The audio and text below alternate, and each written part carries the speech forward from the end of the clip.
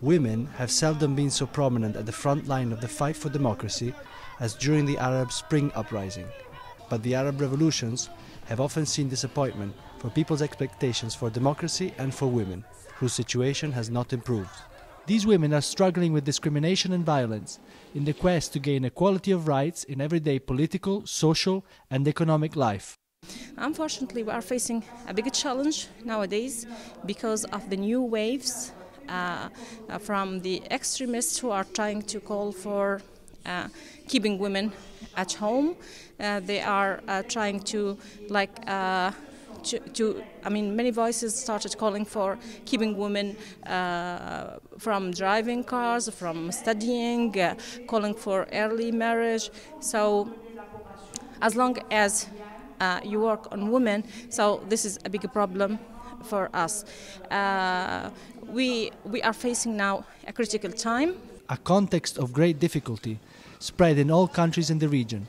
But in these communities are flowering organizations and projects which aim at reinforcing women's roles. In Tunis, the capital of the country from which the Arab Spring Revolution sparked, but where the political stability has not yet taken root, TAMS is very active. This Association for Management and Social Stability is co-financed by the European Commission. Nous nous occupons surtout de tout ce qui se rapporte au renforcement des capacités de la femme, surtout l'entrepreneuriat féminin. Mais après la Révolution, on s'est intéressé à tout ce qui est participation citoyenne et citoyenneté et droits de la femme. Vraiment, on travaille sur la prise de conscience du rôle de la femme en tant que citoyenne. C'est pas juste que les droits de la femme, mais aussi comment aborder ces droits, quels sont ces droits puisqu'ils ne sont pas très connus. Human rights, but also training to learn a craft and to learn to manage an economic activity. On a formé plusieurs femmes en couture, en entrepreneuriat et en médias sociaux. Il y a des femmes qui sont... il y a presque 7 femmes qui ont suivi la formation en couture et ont monté leur propre projet.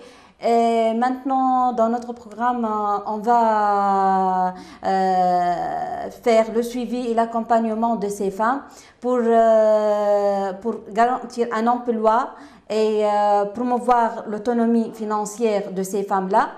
The road towards democracy goes through an inclusion process for women at work and in public life, which gets stronger and stronger. A journey full of obstacles, which nevertheless the European Union is betting on.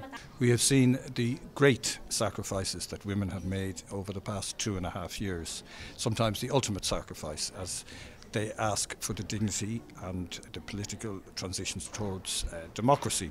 And we find this move is a litmus test of our activities, and the European Union support will come in many ways, political, financial and diplomatic, and we will put all pressure on all actors there to try and find a smooth transition to democracy, which must include, of course, women's rights. Guaranteeing equality, fighting gender and sexual violence, ensuring political participation, as well as social and economic inclusion of women. Only by winning these challenges will the Arab Spring be really considered fully blossomed.